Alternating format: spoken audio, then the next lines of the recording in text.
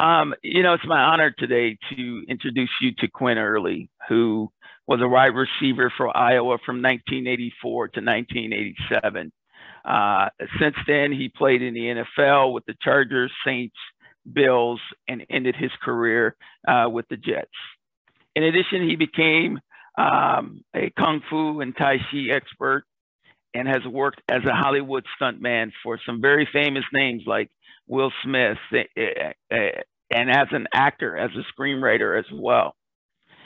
Quinn has written several screenplays, including the Angel of Harlem and the Hawkeye, which is a story of Frank Kinney Holbrook, Iowa's first Black intercollegiate athlete. He also recently completed his first film, Just Baked Cookies.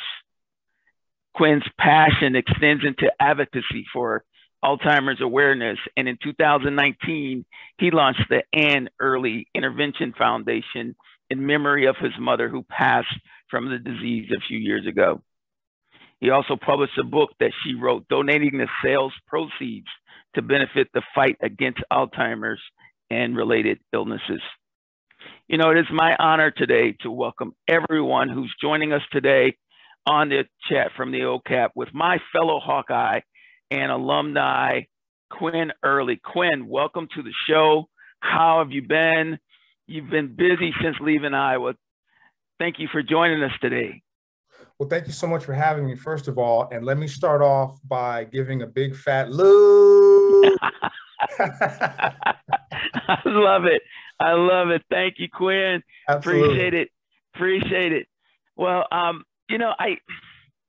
I can't begin to tell you what an honor it is, number one, to take some time today and be interviewing you. But more importantly, I just want to say thank you for your service in terms of all the fun and creative things that you've been doing.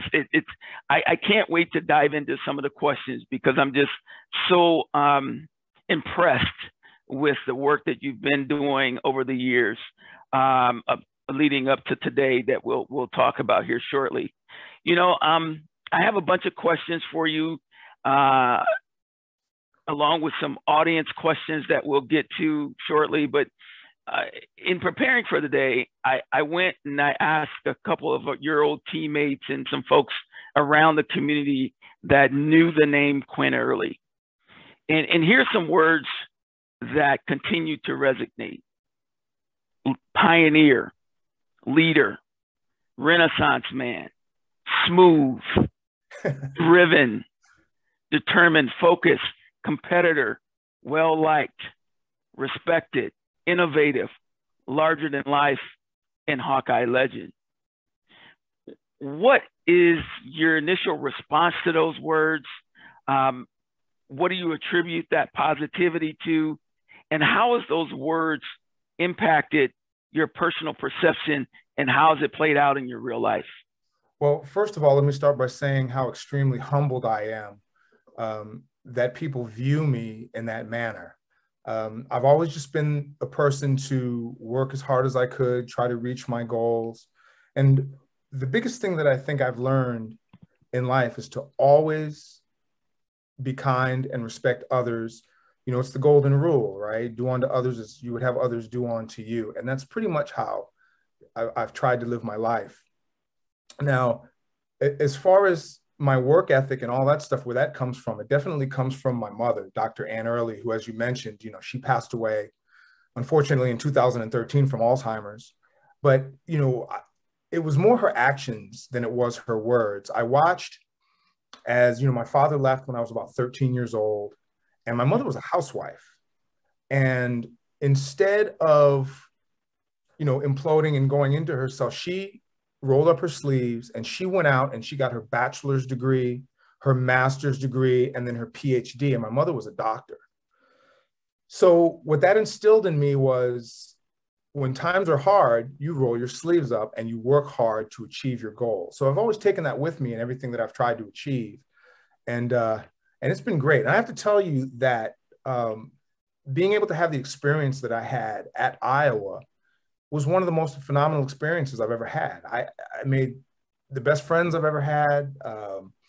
The ups and downs of transitioning from a teenager into manhood, you know what I'm talking about. Yeah.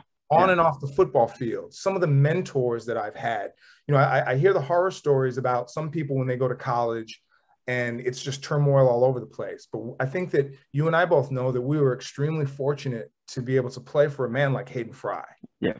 And the fact that he was more than a coach, he was more of a mentor, a father figure. And he instilled that in his other coaches. And while we might not have always liked our position coaches, right?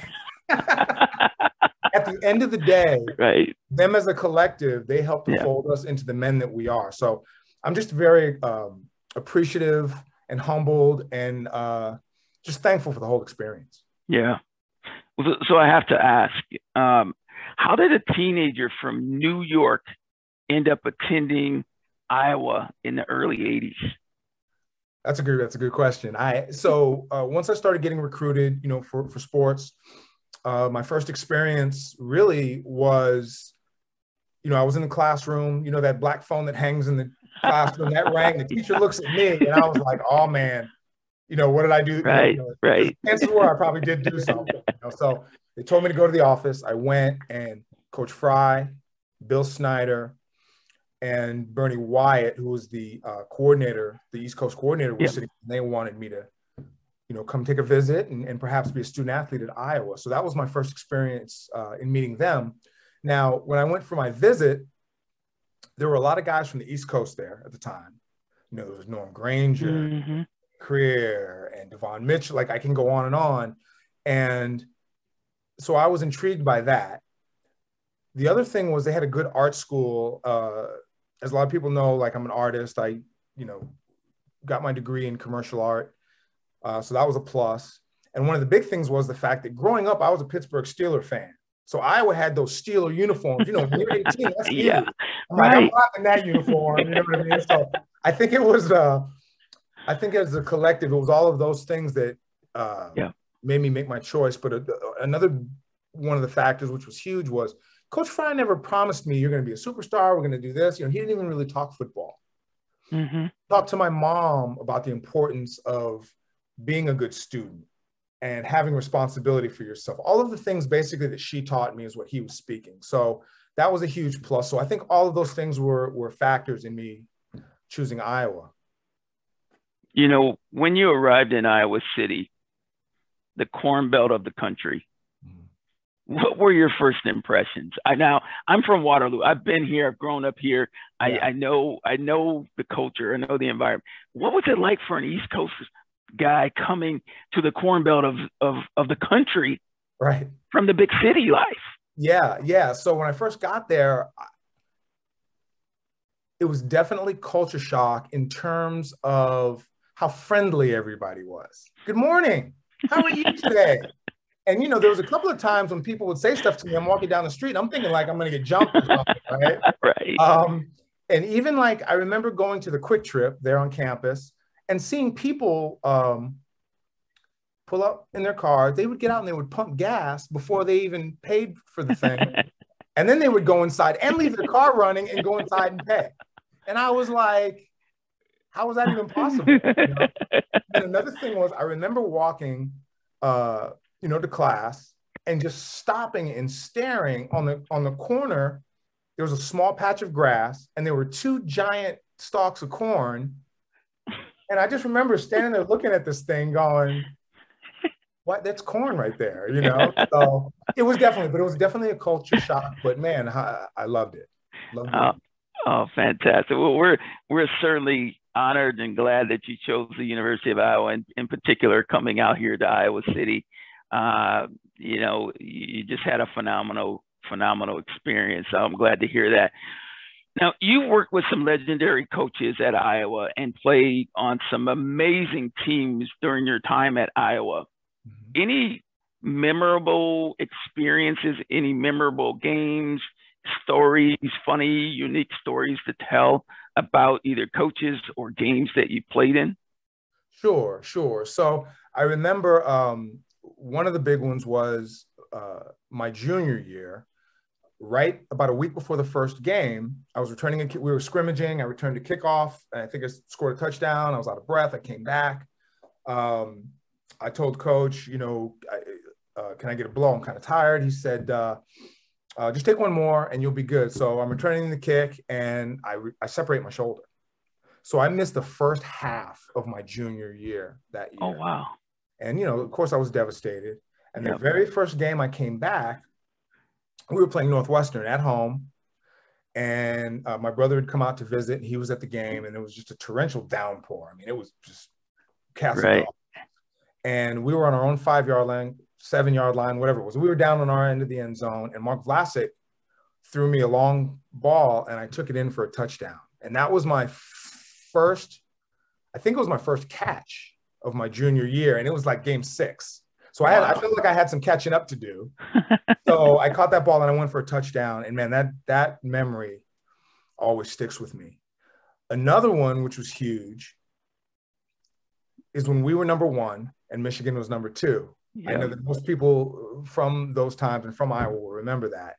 And when Rob Houtland kicked that game-winning field goal at the end and everybody stormed the field. And, it was just a phenomenal experience, to be a part of that. Now, as far as funny stories, there's some I could tell, there's some I can't tell, right? Right. This is a family-friendly show, right here.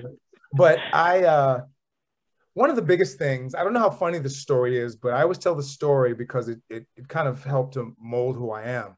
My very first game that I suited up for, we were going to play Penn State at Penn State, and we were getting on the team bus. And I got there, in plenty of time. We were 5-6 minutes before we were going to leave, and I got on the bus. But as you know, in football, if you're 5 minutes early, you're 15 minutes late, right? So I walk on the bus, and there's Coach Fry sitting in the front of the bus, and he had those aviator sunglasses on. Right. And when I walked on the bus, he pulled those things down, and he looked at me, over those things, and he watched me get on the bus and walk by, and my heart pounded out of my chest. And I have to tell you, Lou, from that day on, I've never been late for anything. Yeah. I'm always 20 minutes, half an hour. And I just think that's a good way to be anyway, right? But that was something that he said without saying it. Yep. So that's one thing that always stuck with me. So. That's amazing. I'd like to, for the sake of time, I'd like to move on to another part of your life, which is obviously your career, your fascinating career. But before I do that, one just last question, but before, what ways has Iowa helped prepare you for your post-collegiate athletic career? And are there any parallels into your acting and Hollywood career as well that you learned from Iowa? Absolutely. So I think first and foremost, the biggest thing that I learned when at Iowa was follow through. And when I say follow through is finishing school, getting your degree. I was, two of my best friends were Robert Smith and Kerry Burt. Yep. When we were freshmen, we all got together and we all decided that we were going to hold each other accountable to go to school and get our degrees. And that's exactly what we did. And it's funny because sometimes when I walk into my office at home and I see my diploma there, sometimes I'll say to myself, how'd that happen? Right. Because I wasn't the best student, but I worked hard and I got it done. Mm-hmm. And the parallel to football is much the same. When I got there, I wasn't sure that I was going to make it. I was an 18-year-old kid. I was 170 pounds soaking wet. And I questioned myself, can I make it here? Can I play with these guys? This is big time football. And the one thing I did was I worked as hard as I could. Again, not always the biggest, not always the strongest, not always maybe even the most talented or athletic, but I worked as hard as I can. And I will say that I feel like I worked as hard or harder than everybody else. That's just how I approached it. Right. And after I graduated from college, when I got to the NFL, I just tried to apply what I always did. And that's work hard. I always told myself, I'm going to have the best practice I ever had today when I walked through that fence. And some days it wouldn't happen, but I always worked towards that. And then that way, when game day came around, it was easier than those practices. And, I've tried to always apply that in life. And I'll tell you, in my stunt career, it's really the same thing, And I'll tell you, one of the biggest parallels between football and stunts is the camaraderie with the other stunt performers. there's jokes and we're laughing and we have a good time. We might go out and have a drink or something after the job is done. But when they yell action, you have to do the thing, and you have to do the job, and you have to do it well, right? Because the more takes they do, the more money it's costing them. And they're going, what's this guy doing? Right. So it's the same kind of thing. So I've always tried to take the work ethic and the hard work into everything that I've done. And it's, and by the grace of God, it's helped me to be successful. Certainly. Well, yeah, when we talk about your career, what was it like to be drafted into the NFL? And what was that first NFL touchdown like? Oh my Did you do a dance or I mean, what was your thing, Quinn? I mean, was you just hand the ball to the ref? I mean, what was that like? Well, tell us about that experience. If I did do a dance, don't ask me to demonstrate it. Okay. But no, so when I got drafted, drafted by the San Diego Chargers in the 3rd round. And I was so excited about it because, I told my mom when I was 7 years old, my first year playing football, I told her I was going to play in the NFL. And she patted me on the head. Oh, that's nice, dear. Yeah, right. And obviously there's a lot of factors that allow, that to happen. But, once I was drafted, I was super excited. I was super anxious. I was so happy. But I also realized that now the work begins, right? Because you can get invited to the dance, but you have to dance once you get there, right? Right. But I do remember my very first preseason game. We were playing, I believe it was the Dallas Cowboys. And first I put my uniform on and I just stood in front of the mirror. It felt like I stood there for about 10 minutes, right? But I'm just looking at myself in a San Diego Chargers uniform, and all those memories of how hard I worked and all that stuff came flooding back. Then when we went onto the football field and we were warming up and I looked up and, there goes Tom Landry. There's Tony Dorsett. Yeah. Everson Walls, all of these these Cowboys players that I grew up, and those guys were my hero. Right. And then when I lined up and Everson Walls was covering me and he's calling me all kinds of names. And I'm smiling from ear to ear. I'm like, Everson Walls just called me a so-and-so. You know what I mean? Right. And I was just so happy to be out there. So just the whole process of getting drafted, putting that uniform on, being able to play against some of my childhood heroes. It was just I can't even really explain how amazing that was. Now, I was reading somewhere where you mentioned, or maybe it was a comment that you made, that Lynn Swann was, quote unquote, one of your favorite players. Is that correct? Absolutely. How did his play impact how you played the wide receiver role in the NFL? Well, like you said, he was one of my heroes coming up. And that's why, in high school, I wore number 88. And then, for most of my NFL career, part of my NFL career, I wore number 88. Just how he played the game. Yeah. Obviously, I didn't see the off the field stuff, but man, on Sundays, just how he would just jump, the acrobatics and all that stuff. He was kind of before his time with that. Mm-hmm. And there were definitely other guys, right? But me being a big Pittsburgh Steelers fan growing up, I definitely zeroed in on him and how he played. Right. And, I would be in the backyard, Lynn Swann, and I would jump and try to, right. do all, this acrobatic stuff. And, so that always just stuck with me. And yeah, he was always a role model. Certainly. Yeah. Certainly. Real quick, what was it like for you, after your NFL career, you went on to stunt doubling? Mm-hmm. How did that come to be? How did that happen in your life? How did that evolve?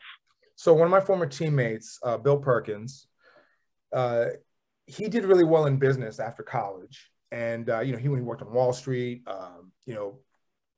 jumping to the end, he's now a hedge fund manager. He's done extremely well. And as a passion, he began movie producing. Mm. So around 2010, he calls me and he goes, "Hey, come be in my movie this weekend." And I was like, I guess so. I wasn't doing anything. I'm like, all right. So I jumped on the plane. I went, and the movie was filmed in Louisiana. Next thing I know, I'm hanging out the back of a truck and I'm shooting a machine gun. And then at the end of the week, they gave me a check. And I was like, I get paid for this? I would have paid them to hang out the back of the truck. Right. So I became friends with the stunt coordinator, and I asked him, how do I do this as a profession? So he basically gave me the blueprint, and I just followed his guidance, and I started doing the stuff. And then, so I made that movie, and then the next year I made my second movie, and then it gradually started picking up, and here I am today. And I'm extremely happy that happened, and I just love what I do. So that was a great experience. Wow. Speaking of which, and just to kind of follow up with that, what was it like to jump out of a helicopter as Will Smith's stunt double? I mean, come on, you got to give us some insight. Give us some inside info, man. Craziest thing I've ever done, that's for sure. So the stunt coordinator for that, he knew that I had doubled Will Smith on a couple of other projects. So he calls me and he says, hey, I know that you double Will sometimes.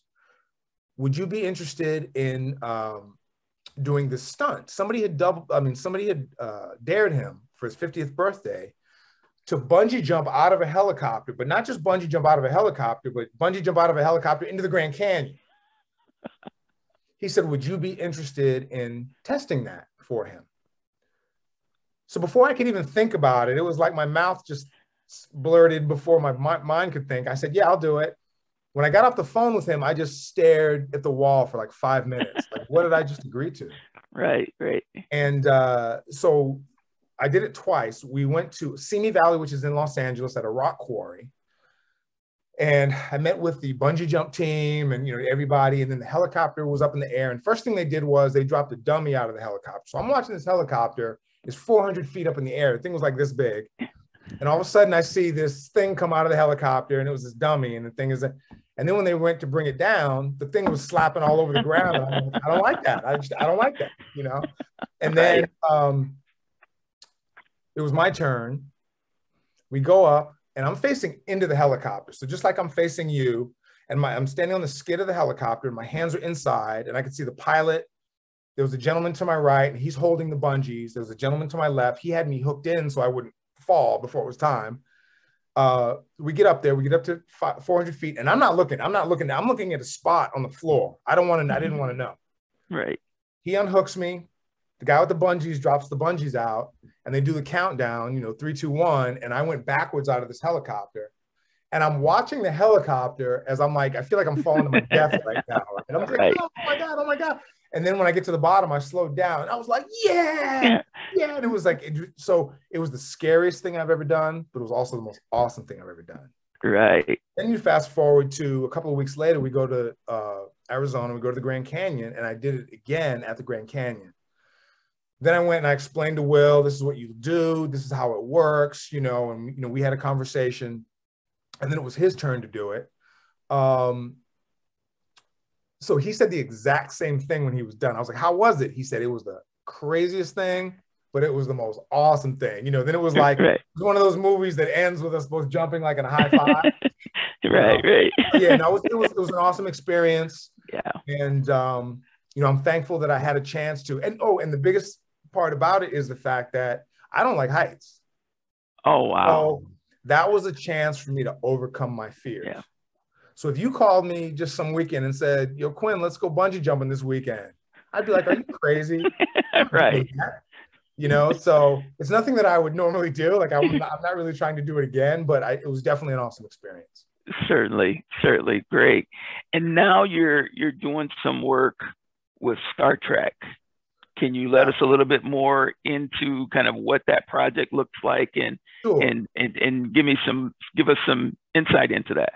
Sure. So that's why I'm calling, I'm talking to you from this hotel room.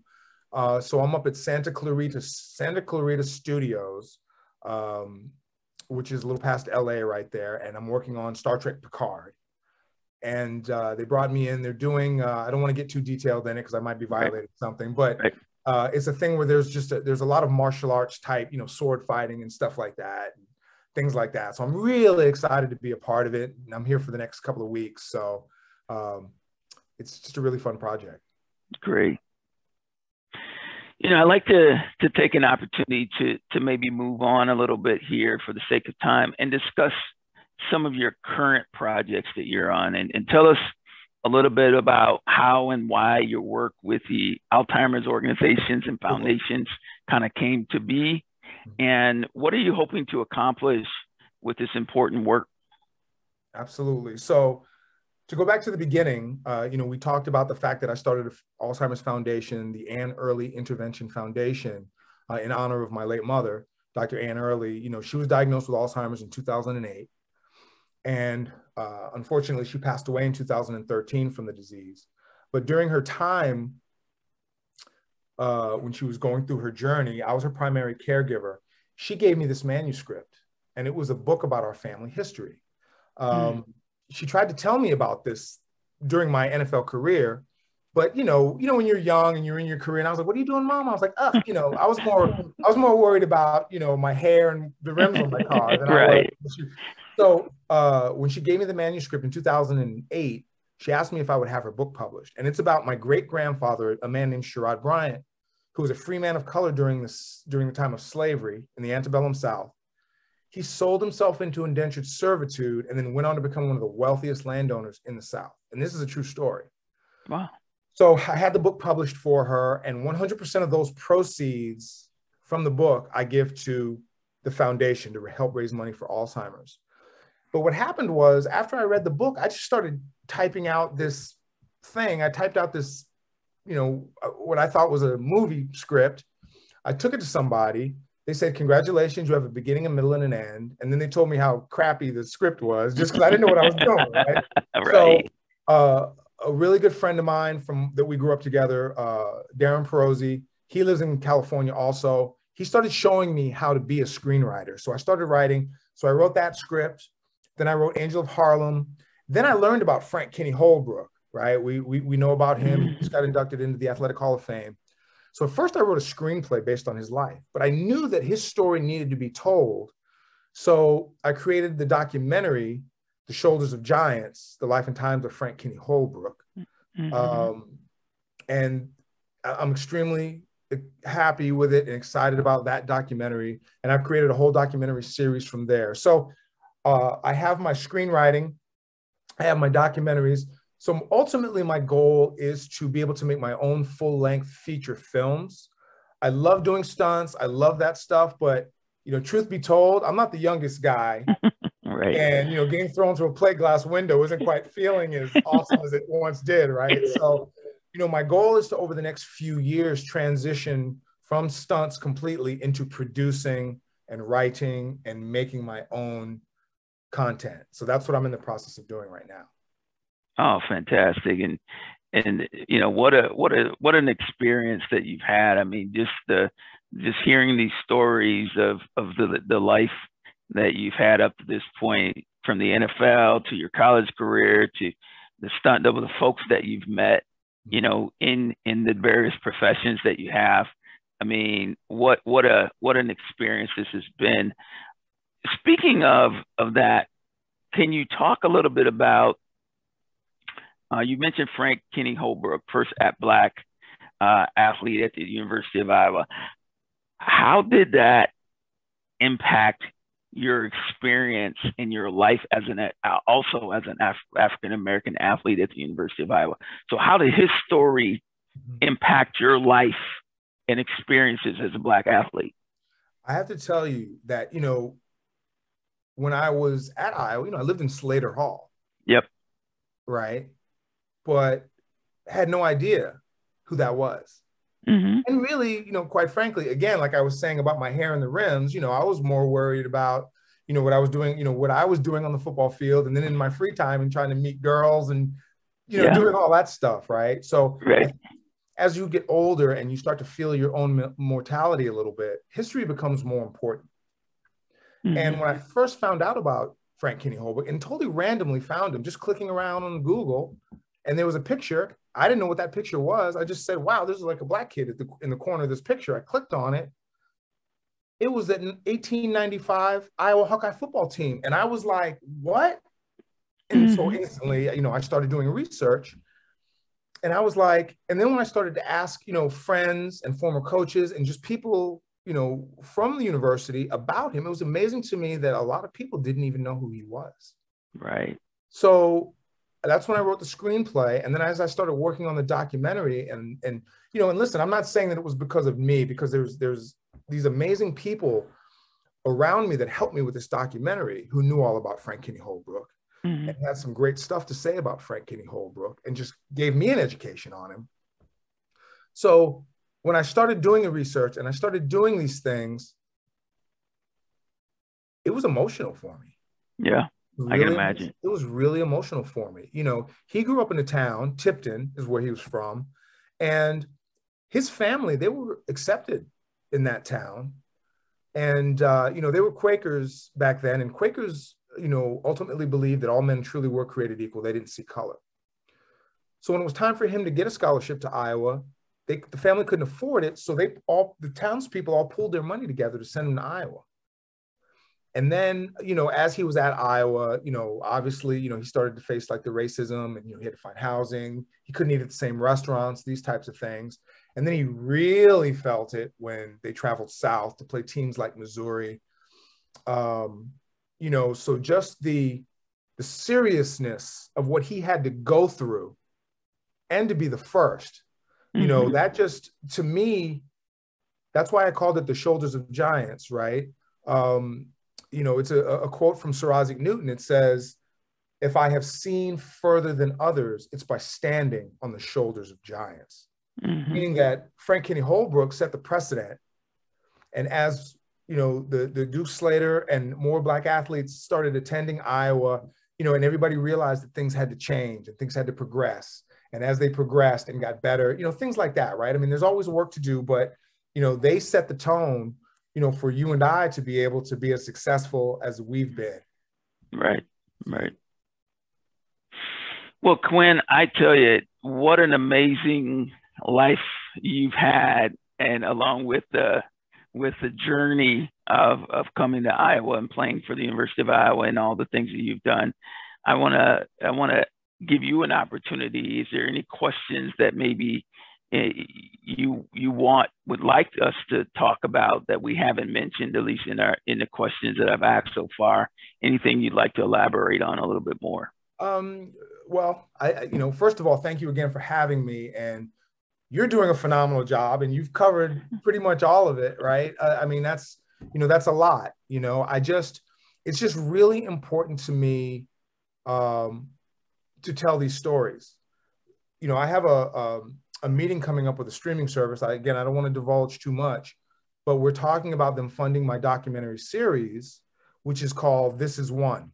And it's kind of a play on words. It starts off, I always say, what if I told you that the story you've never heard would be the one you'll always remember? And then I say, I'm Quinn Early, and this is one. It's kind of a play on words because I won number one in college, right? Right. So the next documentary that I'm working on is the relationship. And just to go back a little bit. So what I'm focusing on is Black pioneers in American sports history whose stories you haven't heard or have yet to be told. And the next story that I'm talking about, and I think a lot of the Hawkeye fans are going to appreciate this, is the relationship between Hayden Fry and Jerry Levias, who was the first Black player to get a scholarship, which Coach Fry gave him in 1965 in the Southwestern Conference. It's an amazing story. I'm actually, well into this documentary, and it's going to be a great story. And it just shows really the man, Hayden Fry. He grew up in Odessa, Texas.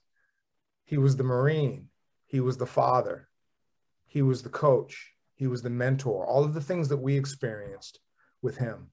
And the fact that the relationship that he had with Jerry Levias, when I was at his funeral in 2019, Coach Fry, and they were showing home movies of his family and his children. And Jerry Levias was right there. And I know how close they were, how close Jerry was with the family. And it's I was doing an interview with Kelly Fry, Coach Fry's son. And Kelly said that Jerry was so close with the family, they named their dog Levi after him, right? Wow. So, and he would babysit those kids. And they said that, Coach Fry and Jerry Levice would speak once a week, all the way up until Coach Fry passed away. And it's just an amazing story. So my goal is to be able to tell, and not just at Iowa, but just these stories in general, and not just football, but, you know, all the different sports and things like that. So I'm really excited to be doing this project, and hopefully I can get something going with this, you know, the streaming service, and, you know, everybody will be able to enjoy these projects. And again, my main goal is to eventually be able to make full-length feature films that tell, again, these important stories. So yeah, that's what's that. Yeah, the stories, I mean, these are critical stories. And I think this is, you know, we're a time in our country now where, you know, there's opportunity for, you know, people of color to be recognized for some of the things that they've done historically and here at the University of Iowa. I do have one just final question for you. Okay. Throughout both your college and NFL career, have you ever known a fullback return a kickoff more than 13 yards? Well, I got to tell you, man, when he said that stat, I was super impressed. Now, just let me ask you a question real quick. Did you juke, or did you just try to like just run some people over? Well, I think I was the, you know, you got the two deep guys, and then you got the guy in the middle, and then you got kind of a second layer, and then you got your first layer. I think I was the guy in the middle, and they kicked it too short. It got caught up in the wind. Yeah. And I went back a couple steps too far because I was going to get me a kick return in the kick return slot box before I left Iowa. Yeah. So that I can cross that off my bucket list, Quinn, because I got my 13-yard return. It's forever will go down. I know I talked to Norm Granger a few times, and he says, you know, I'm the only fullback to take a kickoff back like 99 yards or something like that. I was like, oh, Norm, my man. So anyway, Quinn, thank you so much, man. This has just been extremely insightful. Continued success, my man, on your continued amazing career. Love what you're doing. Love always chatting with you. I think at this point in time, if there's any questions from our folks that are joining us remotely, I'd like to get those addressed from a Q&A perspective, if you have a couple more minutes with us. Absolutely. Absolutely. So let me see if I can go to our chat box. Okay. See what we got here.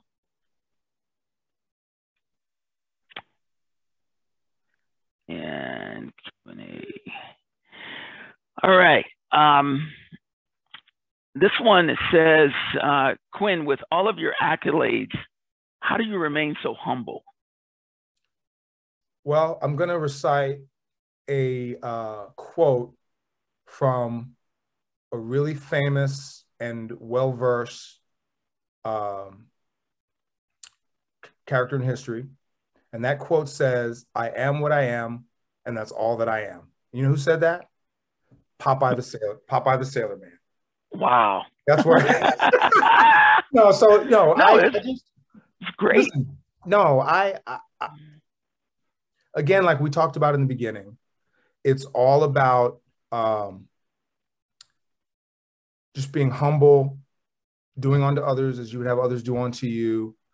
And I've never been, you know, I've always just been Quinn. I'm extremely proud of the things that I've done, but I've always just, you know, it's a rolling your sleeves up and working hard. And then at the end of the day, I'm just people. We're all just people. Nobody's better, you know, and every now and then, you know, like even like in the industry that I work on, you know, sometimes you'll see some of the actors and, you know, it's like they're larger than life and things like that. But to me, they're just people. And that's really just how I look at it. And what kind of person are you? Right. You know what I mean? So I just, at the end of the day, I'm just Quinn. I'm no better than anybody else, you know, and you could be you could be the janitor at the junior high school. If you're a good dude, I'm hanging out with you, know what I mean? Right. Yep. You know, you could be the king of wherever. And if you're a jerk, then I'm good. I don't have Right. anything for you, so that's really the bottom line. Well, I've gotten this question asked to me, so I'm gonna return it back to you as Okay. well. What is your favorite Hayden Fry saying that you've heard him say? Oh, well, I know there's tons of them, sure.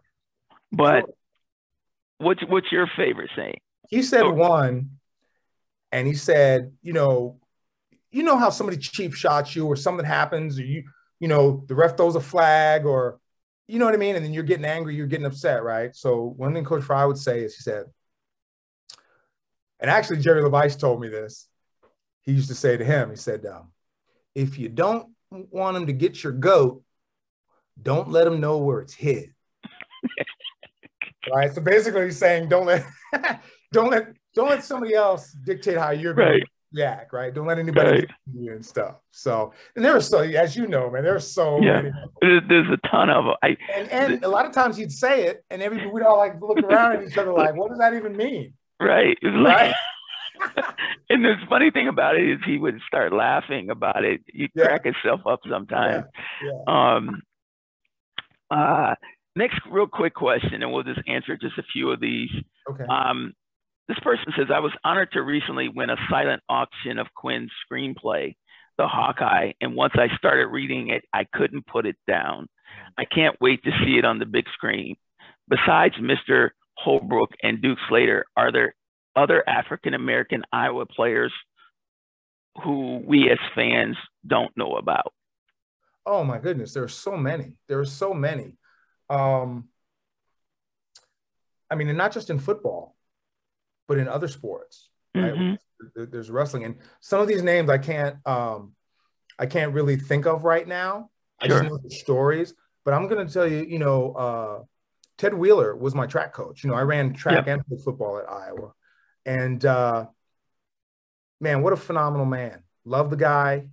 He was a great coach, and he was, again, a pioneer. He ran track for Iowa a long, long time ago. And same thing, he went through some things, and, that's just one example, but there were just so many. And hopefully I get to tell more of these stories so that people can learn about the history of the Black athlete at the University of Iowa. In fact, there's a book, and I can't remember their names. They were professors at Iowa. It's called, I believe, The Hidden Hawkeye. And it talks about all of the Black pioneers in Iowa Hawkeye sports history. So that might be something that, the person who's asking the question can look into that as well. One last question that we'll get to before we wrap up today is, you've managed to fulfill most of you, if not all of your dreams that you've had and goals that you've set for yourself, which has been extremely impressive. Playing in the NFL, being a kung fu master, stuntman, and now a writer, screenplay, all that good stuff. Are there any other dreams that you haven't achieved yet?